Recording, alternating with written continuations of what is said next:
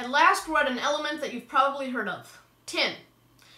Tin is very common, at least in language, even if most people don't come into daily contact with it. Tin is used in many contexts when there is no actual tin around. There is tin foil, tin cans, and tin roofs, all of which don't contain any tin, and never did. Tin has come to mean basically just metal in a very abstract way, and many people don't even know that there's actually a very specific metal that is tin.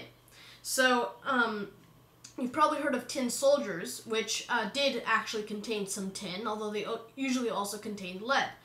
But I'm about to show you a pure piece of tin right there. That is pure tin. That's not just a bunch of random metal. That is actual tin. And so yeah, tin actually has a very interesting property that limits its use in many different things. What this property is that at cold temperatures below minus 13 degrees centigrade, it will actually start to have an allotropic change, meaning that there's no chemical reaction going on.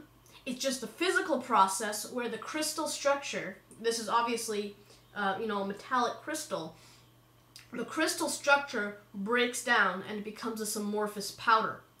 And this came to be known as tin pest.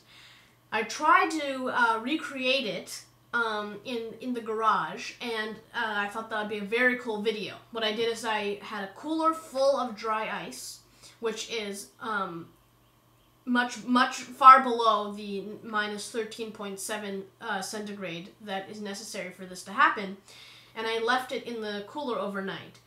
But in reality, it takes months to happen, and even though dry ice is about at negative 40 degrees centigrade, it still wasn't enough to get it to go overnight. So soon I'm going to try with liquid nitrogen, which is much colder, and that'll probably work. But I wanted to get a video out to you guys, so I just decided to do a video with tin and some explanation about tin, but no experiments. So that'll be coming up pretty soon, I think.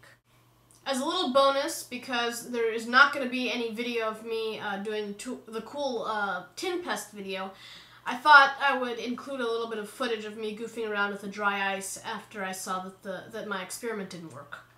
Have fun!